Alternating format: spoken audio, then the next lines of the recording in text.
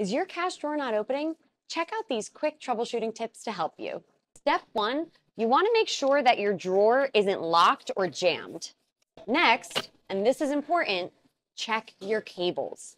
Remember, your cash drawer works in tandem with the attached receipt printer. So there's a cable that goes from the back of the receipt printer and connects to the bottom of the cash drawer.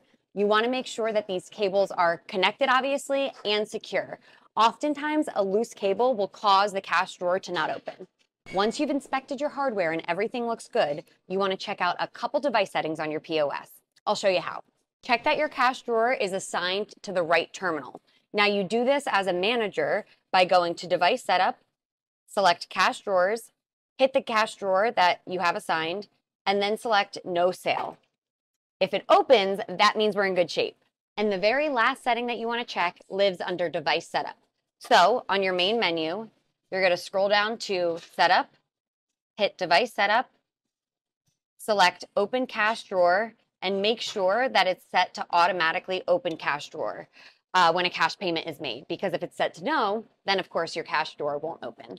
If any of those steps didn't work, or if you're still having issues, feel free to contact customer care and check out Toast Central for more troubleshooting help. Thanks for watching.